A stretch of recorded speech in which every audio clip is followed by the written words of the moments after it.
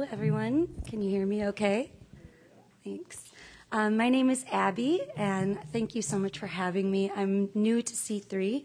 My husband and I and my family have been coming for the past 3-ish months, and I'm so grateful to say that this has been the safe place that Brad mentioned a few weeks back, that I have been longing for and my family has been longing for.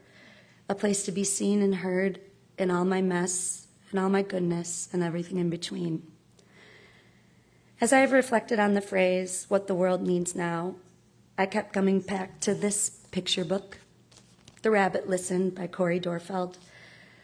For a bit of background, I'm a librarian. I've been a children's librarian for over a decade, and I'm a library director now at Allendale Township Library, if you want to visit me.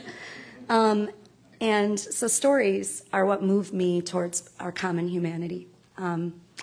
It's where I find my truth and common ground with my fellow human. So I hope this book speaks for itself. Normally, I would invite everyone up to the front for the young and young at heart, so you can see the pictures really well and hear the pictures really well.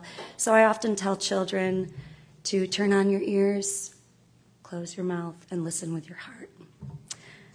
So this book is called The Rabbit Listened.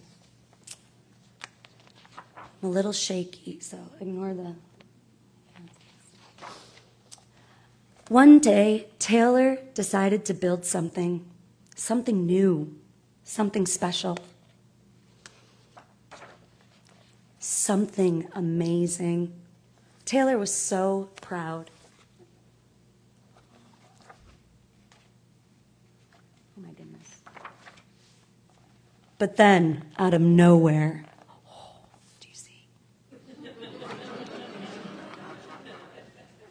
things came crashing down.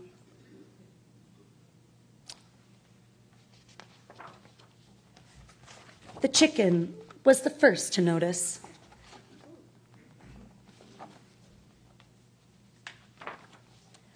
Cluck, cluck, what a shame. I'm so very, very, very sorry this happened to you. Let's talk about it. Cluck, cluck.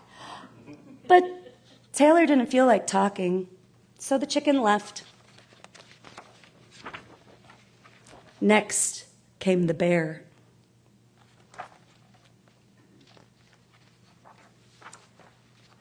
Roar! How horrible. I bet you feel so angry. Let's shout about it. Roar! But Taylor didn't feel like shouting, so the bear left.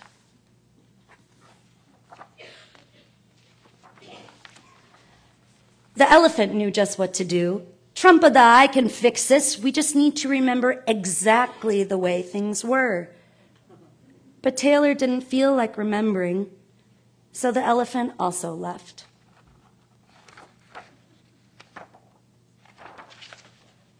One by one they came. The hyena, let's laugh about it. The ostrich, well, let's pretend it didn't happen. Let's hide and pretend nothing happened.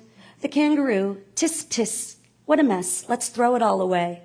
And the snake, shh, let's go knock down someone else's. But Taylor didn't feel like doing anything with anybody, so eventually they all left, until Taylor was all alone.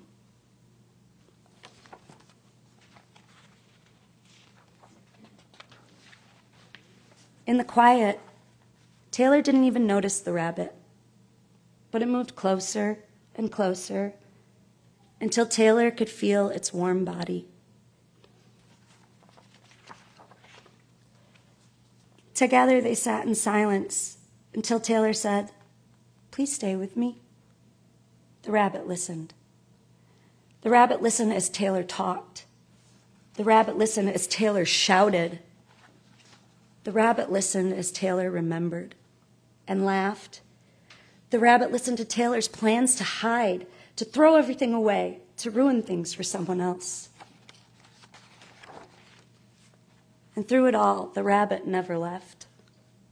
And when the time was right, the rabbit listened to Taylor's plans to build again. "I can't wait," Taylor said. "It's going to be amazing." The end. Thank you all for being such great listeners.